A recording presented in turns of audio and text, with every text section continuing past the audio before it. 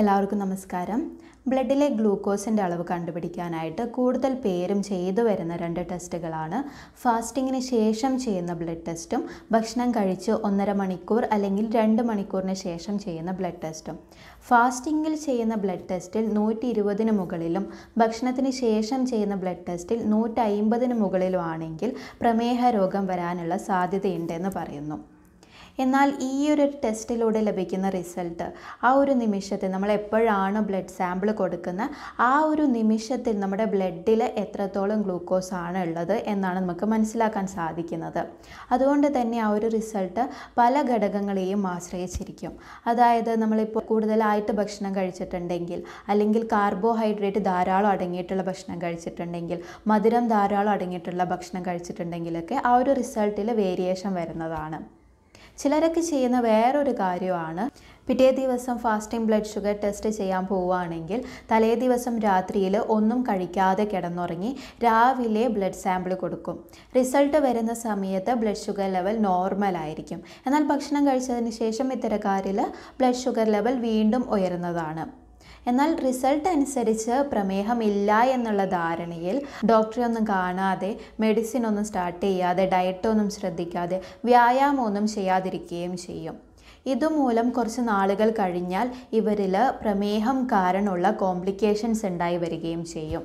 എന്നാൽ 3 മാസത്തെ നമ്മുടെ ബ്ലഡിലെ ആവറേജ് ബ്ലഡ് ഷുഗർ മനസ്സിലാക്കാനായിട്ട് വേറൊരു ടെസ്റ്റ് കൂടിയുണ്ട്. അതാണ് HbA1c ടെസ്റ്റ് എന്ന് പറയുന്നത്.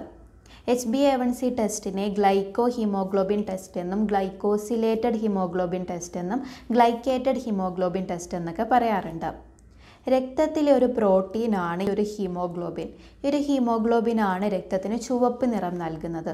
കൂടാതെ നമ്മുടെ ശരീരത്തിൻ്റെ വിവിധ ഭാഗങ്ങളിലേക്ക് ഓക്സിജൻ എത്തിക്കുന്നതും ഈ ഹീമോഗ്ലോബിൻ തന്നെയാണ്. രക്തത്തിലെ ചുവന്ന രക്താണുക്കളിൽ, അതായത് RBCയിലാണ് ഈ ഒരു ഹീമോഗ്ലോബിൻ കണ്ടുവരുന്നത്. ഒരു ഹീമോഗ്ലോബിനിലേക്ക് നമ്മുടെ ബ്ലഡിലെ ഗ്ലൂക്കോസ് തന്മാത്രകൾ വന്ന് ബൈൻഡ് ചെയ്യുന്നുണ്ട്. ഇത്തരത്തിൽ എത്രത്തോളം ഗ്ലൂക്കോസ് തന്മാത്രകളാണോ ഈ ഒരു ഹീമോഗ്ലോബിനിൽ വന്ന് ബൈൻഡ് ചെയ്യുന്നത് എന്നതിൻ്റെ അടിസ്ഥാനത്തിലാണ് ഈ ഒരു HbA1c ടെസ്റ്റ് ചെയ്യുന്നത്. ഈ ഒരു RBCൻ്റെ ലൈഫ് സ്പാൻ അഥവാ ആയുസ് എന്ന് പറയുന്നത് 120 ദിവസമാണ്. അതായത് 3 മാസക്കാലമാണ് ഈ ഒരു RBCൻ്റെ ആയുസ്. അതുകൊണ്ട് തന്നെ ഈ ഒരു ടെസ്റ്റിലൂടെ നമുക്ക് 3 മാസത്തെ നമ്മുടെ ബ്ലഡ് ഷുഗറിൻ്റെ ആവറേജ് വാല്യൂ മനസ്സിലാക്കാൻ സാധിക്കുന്നതാണ്.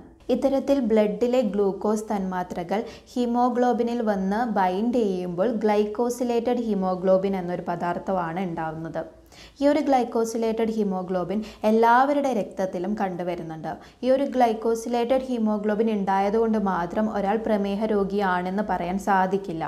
ഗ്ലൈക്കോസിലേറ്റഡ് ഹീമോഗ്ലോബിൻ എത്രത്തോളം അളവിലാണ് ഓരോരുത്തരിലും ഉള്ളത് എന്നതിൻ്റെ അടിസ്ഥാനത്തിലാണ് പ്രമേഹ രോഗം വരാനുള്ള സാധ്യതയുണ്ടോ എന്ന് മനസ്സിലാക്കുന്നത്.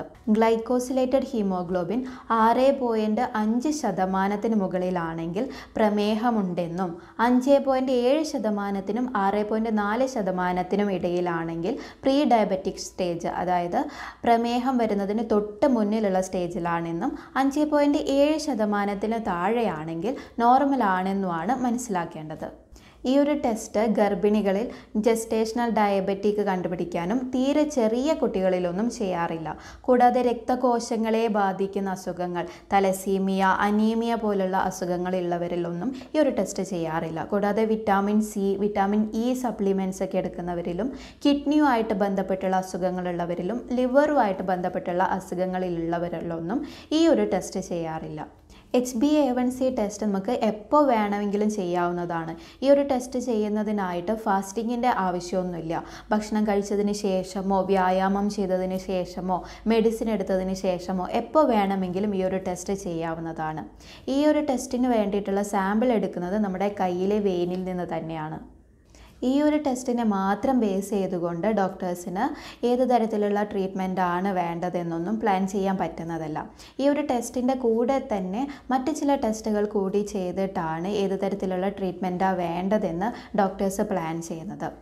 ഡയബറ്റിക് പേഷ്യൻസ് ആണെങ്കിൽ, പ്രമേഹ രോഗമുള്ളവരാണെങ്കിൽ ഈ ഒരു ടെസ്റ്റ് വർഷത്തിൽ 3 തവണ നിർബന്ധമായിട്ടും ചെയ്തിരിക്കണം. അല്ലാത്തവരാണെങ്കിൽ, ഡയബറ്റിക് ഒന്നും ഇല്ലാത്തവരാണെങ്കിൽ നമ്മുടെ ഡയബറ്റിക് എത്രത്തോളം കൺട്രോൾഡ് ആണെന്ന് മനസ്സിലാക്കാനായിട്ട് ഈ ഒരു ടെസ്റ്റ് വർഷത്തിൽ 2 തവണ ചെയ്യുന്നത് നന്നായിരിക്കും.